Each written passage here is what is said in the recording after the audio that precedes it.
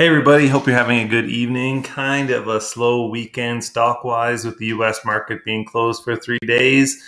We've had a lot of sideways trading in AMC lately, and if you take a look at this last week, a bit of a dip. Nothing dramatic, scary, probably healthy price correction, but still red days and red weeks are hard. So let's take a look out, zoom out. When in doubt, zoom out, as all the pros say. I'm not a financial advisor, never financial advice, but hopefully a little bit of education and entertainment. But when we take a look at our month chart and we see where we've come and where we are, we're pretty healthy, right? We went up into the 70s and then we've been down in the 60s pretty much ever since. The high 50s, low 60s. We're down in the 50s right now. But if you take a look at this line here, this channel, this 5196, we're still above that and we're doing well. So, take it for what it's worth. We have a period of consolidation. We've risen and we've consolidated, and now we're building strength for that boom, rocket up. So hopefully to come. Let's take a look at some numbers, though. This is what I've been thinking about a lot lately, and I want to share this with you and see if it makes sense. If it doesn't, drop me a comment and we can talk about it. So taking a look at our outstanding shares, we have about 502 million outstanding shares. And according to this Guru Focus, but it's consistent in other places, 24 to 25% of that is institutional. Adam Aaron and AMC have said that we're over 80% for retail. So that's 105%, not including the insider shares that are out there. So already there's some math that doesn't quite add up, right? We have that extra 5% somewhere in there that we can't confirm. Over 80% to me means it could be 82, 83, 84, who knows? But something over 80. So there are 5-10% of outstanding shares right now that aren't really. So, but let's go with these numbers right now. And we look at 502 million outstanding shares. Of that, we have about 18% that have reported short interest in. So that's about 90 million shares. Let's round it up and say it's 100 million. You know, it could be 70, it could be 100. Let's just go with 100 because that's easy math. Okay, so we have about 400 million shares that are owned, not shorted, and we have about 100 million that are shorted. So those shares have to come from somewhere, right? So when we look at, again, AMC, if I can get over here. Things are, of course, going to go slow for me tonight. There we go. And we see that there's that more than 80% of AMC shares are held by retail investors. So we have that in there. It's pretty recent, right, in June. And then we're going to take a look at our failures to deliver in a minute here. So when we're looking at that 100 million shares shorted, or at least borrowed, well, what else you would want to borrow them for, I don't know. We plan to short and you don't, over and over again. It's pretty indecisive. So let's assume most of them are shorted. They have to be borrowed from someone. We have institutional investors owning over 100 million shares, so they could be buying them for their ETFs and then just lending them out to hedge funds to short. And so all of those shorted shares aren't from apes, they're from the institutional investors. That's a possibility, right? And if that's the case, then as soon as they want them back, that's when the margin calls start to happen. So we'll see if that actually happens or not. But if that's starting to happen, if shares are hard to find, this is where fails to deliver come in. So again, apologies. This data is, well, I don't know if it's my apology or the SEC's, but this data is always 2 weeks behind, and it ends up being almost a month behind by the time we actually get the new data. So you see this goes to about the middle of June. So, but what you do see is when the fails to deliver go up, so does the price. So from here, it went from $2 to about $20, about 10 times the price increase, so about 1,000% based on this level of fails to deliver. If we look over here at this level of fails to deliver, about 5.4 million, this is where we went up to, over $60 a share. So just that little bit, that little bump of fails to deliver, I don't know if it caused it, but they're connected. So put this into perspective. So if the price is going high, it's really a lot of FOMO buying, it's in demand, it's hard to get shares. But the market makers, their job is to keep selling them anyway. And so that's why they're allowed to naked short. They can sell shares they don't really have yet, with the assumption they'll get them soon. And so they're going to sell, right? They're making money. They're going to make money off that spread. And so they're selling the shares even if they don't have them. And so that's why in a time of really high demand, we can get a lot of fails to deliver. On the flip side of that, if there's a lot of fails to deliver, and remember, these are 2 days behind. So these failures to deliver are actually from over here, probably right around here. That's where they came from. So you would think we should have seen another big spike after this one, but we don't. It actually went down. So it's not really adding up, right? So some questions to be answered there. You look at, before I keep going to GameStop, I guess. So right now we're on the threshold list, AMC. There's only 2 stocks that are currently on it as of the last date that the New York Stock Exchange is open. If I can get on it here. We have the Beachbody Company and we have AMC. And so this means that there's been consecutive days of failures to deliver. So, and they have to be a significant amount. So you would think this is going to start showing up. When we get the new data, we're going to see some pretty big spikes. But then the question remains, why haven't we seen a big spike in price like we do here, like we did here 10 times? We have 5 times, a 5x price increase from this bump.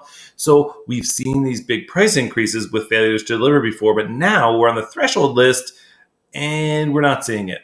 So there's something going on. There's something kind of fishy, right? If anyone has any ideas, please drop a comment. Let's figure this out. Look at GameStop. Just take a quick look here at GameStop if I can. So, and if we look at GameStop's failures to deliver, you see, of course, the January squeeze, the failures to deliver went really high here, and then the price jacked up even higher, right? So there seems to be a connection. Failures to deliver get up there, they're 2 days behind, and then we see a price increase as perhaps there's margin calls because they failed to deliver. They're people saying, give us our shares, and they're forced to buy. But then again, it's also FOMO buying. So a lot of volatility in there. So why then, with this threshold list, are the AMC failures to deliver not high? Well, probably they are, but we're 2-3 weeks behind of where that is. This should be probably in this area where those FTDs are going up. So let's assume the FTDs are up here. They're spiked up. Why then have we not seen that price increase? And this is where we're saying there might be a lot more market manipulation. Maybe this is just the tip of the iceberg and we're seeing the failures to deliver the threshold list. And underneath that, there's a lot of naked short selling.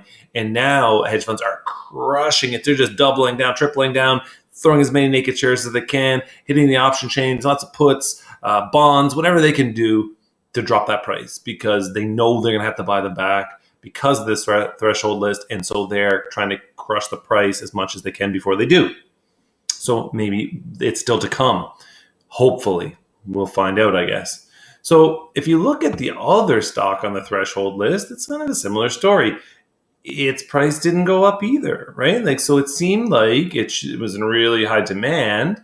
But then where is that price increase? If we zoom out a bit though, there's our high demand, right? And so they had a whole bunch of failures to deliver. It became really popular and they just kept selling it even though they didn't have it.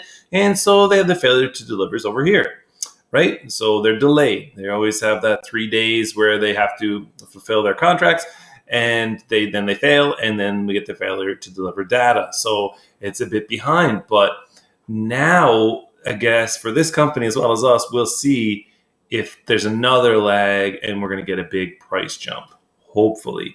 So looking at 100 million shares sold short, right? And, or at least borrowed. We don't know they're sold short, but most of them probably are. They're shorting. We have to assume that apes aren't willingly giving their shares to be shorted, to borrow. But at the same time, your broker can lend those out, especially if they're bought on margin. If you have them in a Roth IRA or a TFSA or in a cash account of some kind, they are not supposed to be able to do that. Doesn't say they don't, but they're not supposed to. They're your shares. But if they're bought on margin and you still owe them money on margin, you don't really own anything in your account and they can lend them. So there's potentially, hundreds of millions of shares they can lend out legitimately.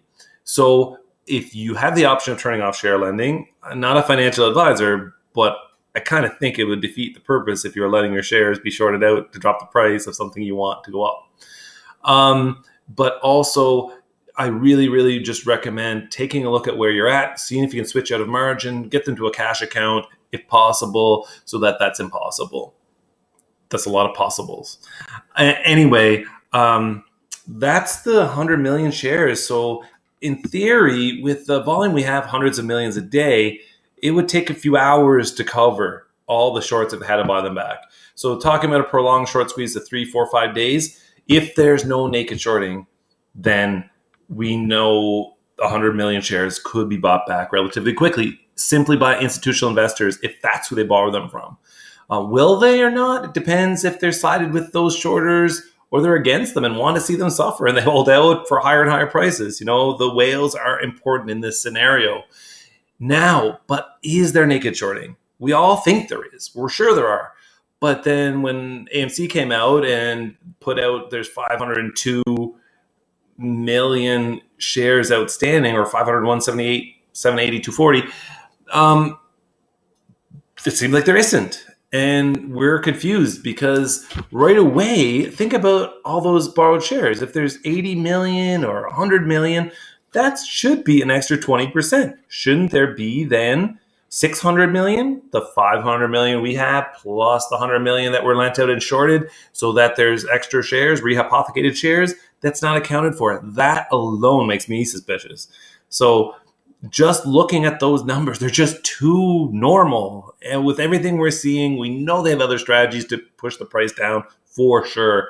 But the fact that there's so many borrowed shares, they're not showing up in the vote counts. Right? The original owner still has voting rights. If a new owner buys it from a short sale, they have voting rights. They're real shares as far as they're concerned, but they didn't show up in the numbers. So is that AMC knowing something they're not sharing or can't? Is that some other duplicitous measure? Are the brokers in on this and can't be trusted with the numbers they're giving AMC? Tinfoil hat. I was going to wear some tinfoil. I didn't, because that's very conspiracy theory-ish, but someone make that make sense to me, right? Those 100 million shares are somewhere, but why aren't they showing up in the numbers? I encourage everyone to vote. That might help, like seeing how many votes are out there, knowing that a big chunk of Europe can't vote, for example. If it's still pretty close to 500 million, knowing that they didn't vote, well, that has to add up to something, right? So hopefully we'll figure all this out. But at the same time, will the short squeeze happen? Is it going to happen? Is there enough short interest? I don't know. Hopefully it's going to happen. We have all of these apes. Frank Nez did a good article on here just talking about the squeeze being inevitable. I believe it is too. I don't know it, but I believe it is. I believe just with FOMO buying and the way the stock is going right now, we can get up into the hundreds just on that, just on FOMO buying, gamma squeezes, that sort of thing. And then we can get up into the thousands at least for a little bit, right? I don't know if that's hours, days, but I believe it's possible. I'm hoping it's possible for my own financial future. I pray it is. I just don't know it. I'm not a financial advisor. This isn't financial advice. I don't know. But to me, the numbers do make sense. I see the potential there. I see the potential that it might not happen. Who knows, right? Like, if these numbers are all legit, there's not naked shorting. The institutional investors have lent those shares out. They'll buy them back at a lower price. We need a lot more price action, but I believe we will. I believe that it's going to go up into the hundreds at least, and hopefully into the thousands. And I'll be pretty pumped. I don't know what 100,000 a share. That would be amazing. But if it went up over $1,000 a share, that would be some great news for me and my bank account. So I could really use it right now. Anyway, apes, I hope this helped. If it didn't, tell me. If it did, tell me. Leave some comments, leave some questions. If you understand this better than I do and you can explain how this makes sense with the borrowed shares and the total number, that would be great too. Have a good one. Enjoy your long weekend, and we'll see you soon.